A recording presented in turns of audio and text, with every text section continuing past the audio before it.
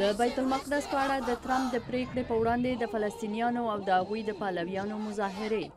د امریکا جمهور رئیس تېره میاشت اعلان وکړ چې د امریکا سفارت به له تل ابیب نه بیت المقدس ته انتقال کړي. قهرجنو فلسطیني مشرانو وویل چې له دې وروسته د اسرائیلو سره په خبرو اترو کې د امریکا منځګړیتوب نه مني. په ځواب کې ولسمشر ترامپ ګواښ وکړ چې د فلسطینیانو لپاره به د امریکا مرستې چې په کال کې 300 میلیونو ډالرو ته رسیږي او د ملګرو ملتونو په چوکاټ کې ورکول کیږي بندې کړي.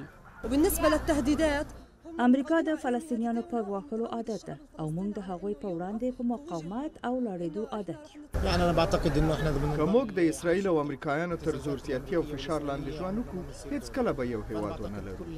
د اسرائیل صدر اعظم د یکشنبې په ورځ تر ترامپ هم یو ګام مخته لاړ او ویل چې د ملګرو ملتونو اداره چې په 1949 کال کې د فلسطیني کډوالو لپاره جوړه شوې باید له منځه لاړه شي. زه د فلسطیني کډوالو لپاره د ملګرو ملتونو د ادارې په اړه د جمهور رئیس ټرمپ سره بشپړ موافق یم. دغه اداره یو داسې سازمان دی چې د فلسطیني کډوالو ستونزه نوره هم پراخوي او د فلسطیني کډوالو د بیرته راستنېدلو د مشروعیت داعیې ته قوت ورکوي چې هدف یې د اسرائیلو له منځه وړل دي.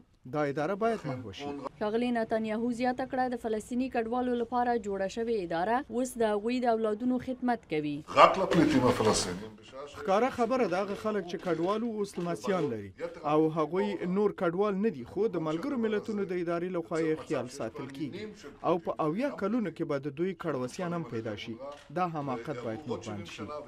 د اسرائیل صدر اعظم وړاندیز کوي چې د فلسطیني کډوالو لپاره اختصاص شوې مرستې باید د کډوالو لپاره د ملګرو ملتونو پر عالی کمشنرۍ باندې وویشل شي او هغو خلکو ته ورکړل شي چې رښتیا کډوال دي. خو منتقدین وایي د فلسطیني کډوالو لپاره د ملګرو ملتونو د ادارې د مرستو بندیدل به په غزه کې ستونزه لا پیچلې کړي چې وار د مخه پکې وضعیت ښه نه دی. برېښنا عمر خیله د امریکا غږ آشنا تلویزیون واشنگټن.